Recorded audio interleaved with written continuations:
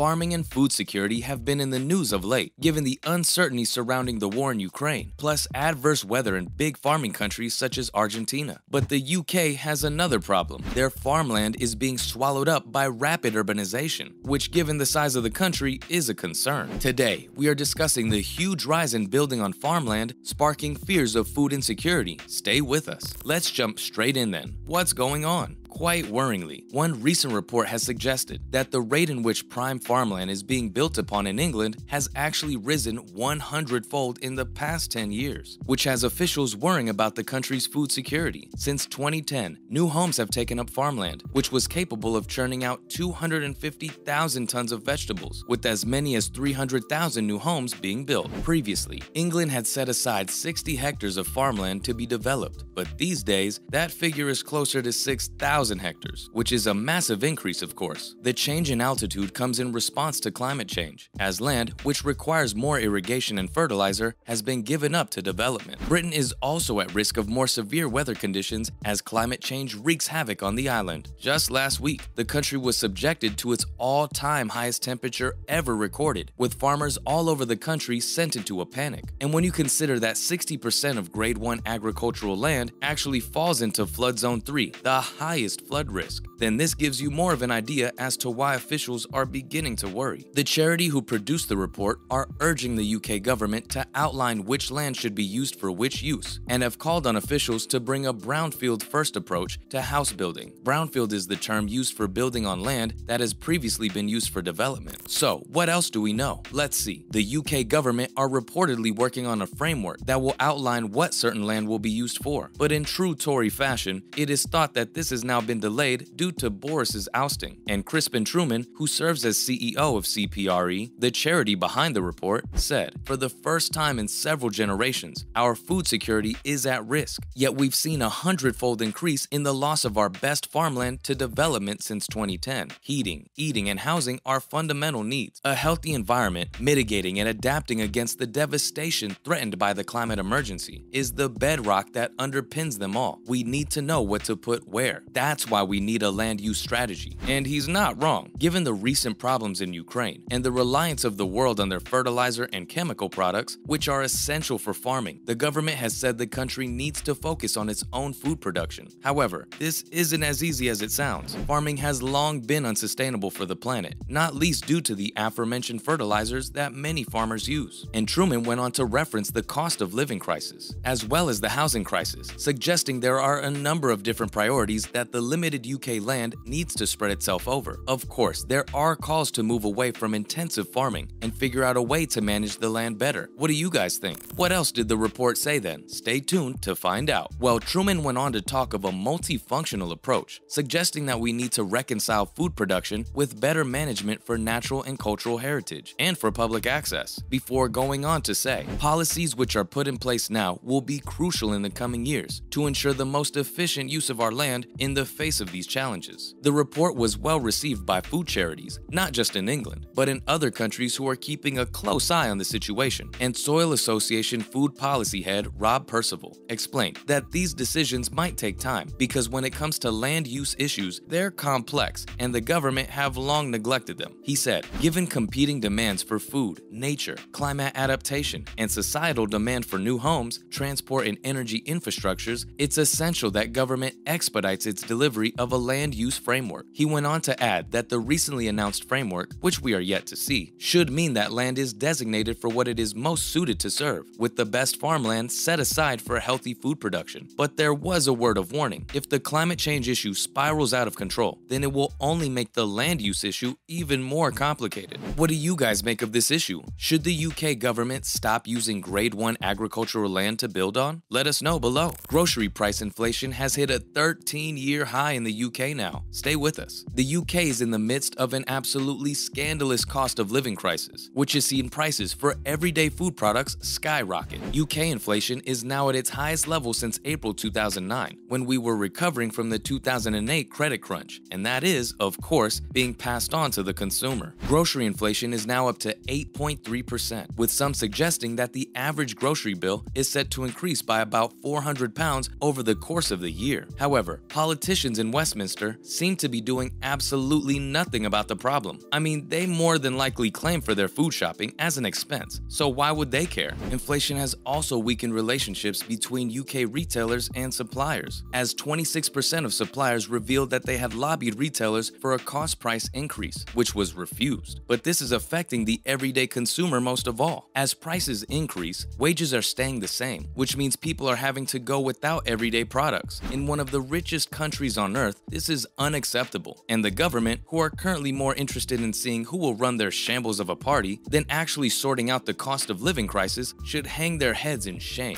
Next up, UK farmers have spoken out about their fears of wildfires. As we briefly mentioned, last week saw the hottest temperature ever recorded in the UK, and some farmers are worried about what this might mean for their crops and livestock. Of course, last week's temperatures meant that the whole of the UK was at a severe threat of wildfires, similar to what we are currently seeing in California. One UK beef and crop farmer, Angus Gowthorpe, has spoken of how simple it would be for disaster to strike, suggesting that even something as innocuous as a stone going through a combine could provide a spark, which could easily set off a wildfire in a dry field. He said, obviously there is that severe threat of fire if something goes wrong, a bearing collapses or something, or a spark, something overheating. There's a fairly high chance of fire breaking out, and other farmers have also spoken of being ill-prepared should disaster strike. Bar the obvious fire extinguishers most keep in their farms, there is very little to protect a crop field from a wildfire, which can spread in a matter of seconds to engulf an entire field. However, wildfires aren't the only concerns. The Sahara-like temperatures last week have already put paid to any ideas of a bumper harvest this year, as crops are dying off early due to the heat. Whatever happens in the short term, people need to wake up, as the impact of climate change is slowly starting to affect daily life. What do you guys think?